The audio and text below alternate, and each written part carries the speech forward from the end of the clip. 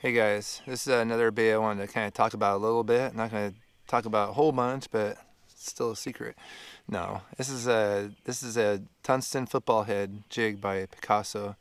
It's a 3/8 ounce, believe it or not, like how tiny it is. My hands are big too, but that's a really tiny, half the size of lead. So you can imagine a half ounce looks like a quarter ounce. Really, really cool. I've been fishing it for over a year now. It's a tremendous, tremendous jig.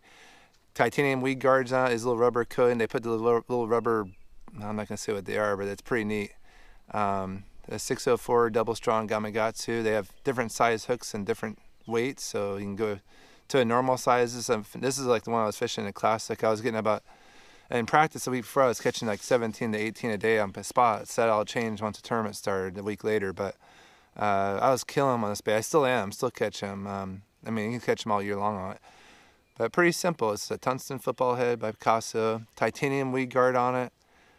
Double strong hook. Very good quality. Really good skirt. Fine skirt material they use. It's got a little keeper on the belly that actually holds really, really good. You can see it right there. It is actually a really good keeper. And that's it. High quality hook, high quality skirt, high quality metal. That's the Picasso Tungsten Football. Check them out.